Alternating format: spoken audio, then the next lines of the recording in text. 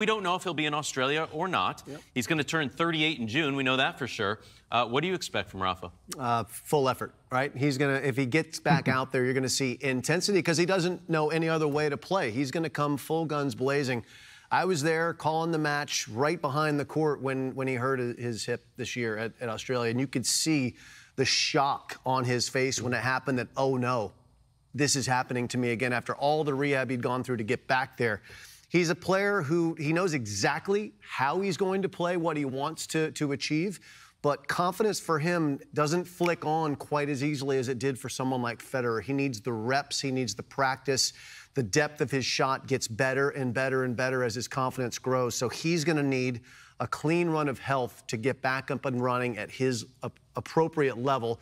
And we just wish that that will happen, that he'll have a chance to at least give one more big run at Roland Garros and wave goodbye to the fans. He's given us so much. We'd like to give that back to him for sure.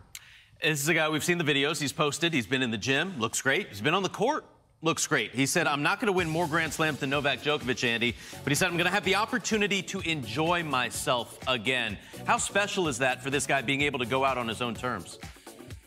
Well, that's huge. The best thing we can wish for as kind of fellow players and, analysts is for someone to finish on their own terms and not be forced out of a sport that they brought so much joy to based on an injury or based on not being able to get back from an injury. I will say, I don't know whether or not he's going to play Australia. If he does decide to play the Australian, I would fully expect him to play either a 250 or something to get some matches in before that Grand Slam. I don't think that he will play Australia if he can't get some reps in at least a 2 out of 3 set level before entering kind of the mess of 3 out of 5. But listen, every decision he makes is going to be made with the date circled for the French Open, right? That's the one that's going to dictate every decision that he makes from now until then is, am I healthy enough? Is this going to be beneficial for my one last run at Roland Garros? No matter how much prep work or matches he gets in before Paris, if he's playing, where do you put him as the favorite at Roland Garros? I think he wins majority of his matches at the French Open by just turning up. I think best of 5. I played him in Rome one year in a best of 3 and I couldn't walk the next day. So I think most of the players don't want to see him, obviously, at the French Open, but I don't have any expectation from him. The fact that he's still hanging around, he's going to grace the court one last time or one last year. I mean, I just want to see him play again. I think the whole tennis world misses him.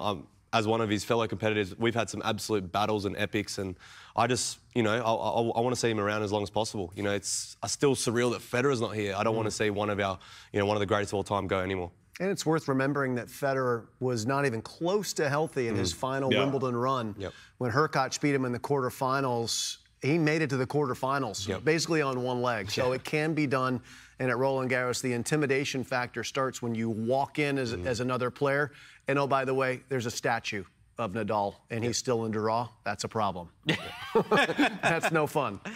Let's take a look at what Rafa has done over the years. I mean, listen, 664 is not where he wants to be, but he hasn't played in a year. That's tennis. It's a meritocracy. It's year to year, and that's how your ranking goes. But 22 career major titles, the 92 singles titles, nearly 1,070 wins, 209 weeks at #1, a couple of gold medals. I'm curious, Nick, because when you kind of broke onto the scene 2014 Wimbledon, that was beating Rafa, and then you've had some epic matches against him as well. You've played all the big 3, but is your kind of rivalry with Rafa a little more special because that's what got you, all the headlines to start?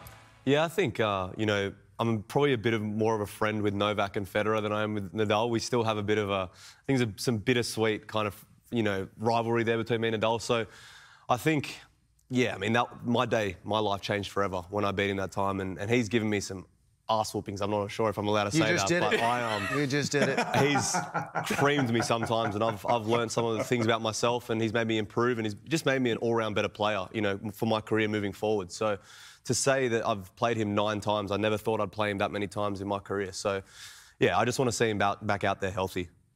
When we saw all those numbers, Jim, which one still blows your mind? There's one that's not even on there that I always refer to as just jaw-dropping and almost unimaginable.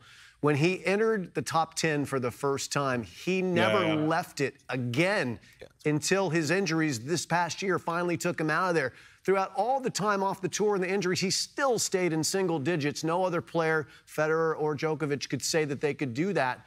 that to me is another piece of his legacy. His just consistency being in the top 10 was remarkable. Nearly 20 years. Yeah. Did not leave the top 10. Crazy stuff. It's a joke, no?